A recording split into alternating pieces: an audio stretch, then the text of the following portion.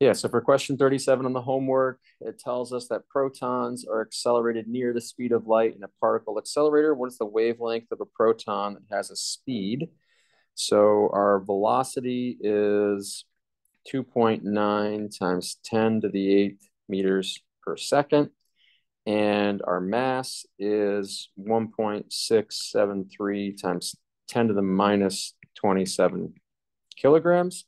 So for this, we need the de Broglie equation. The de Broglie equation is wavelength equals Planck's constant time divided by our mass times our velocity. So just be careful. That V is not frequency, it's velocity, even though they look very similar.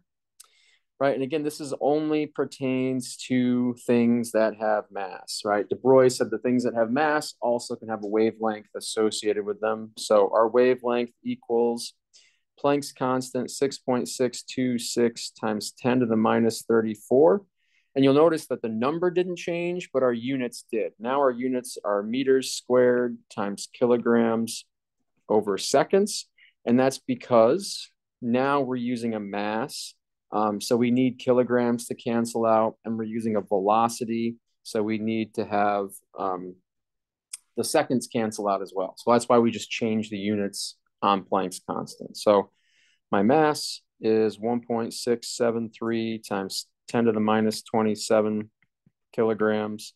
And my velocity, 2.9 times 10 to the 8 meters per second. Do some analysis of our units, right? Kilograms cancel. One of the meters is going to cancel. The seconds cancel, and that's good. We're looking for a wavelength, right? Wavelength should be in meters. So I'm going to put this all together. All right, 1.673 times 10 to the minus 27 times 2.9 times 10 to the 8th. And then I'm going to take this Planck's constant, 6.626 times 10 to the minus 34, divide that. And so I get a wavelength of like 1.36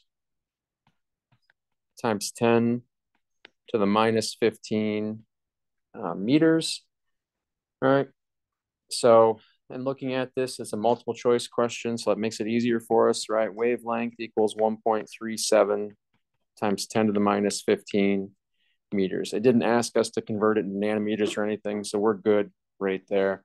Again, we know we would need to use the de Broglie equation because the de Broglie equation is the only one where we have mass, right? We need the mass there. We can relate that mass to the wavelength. So mass and velocity for that.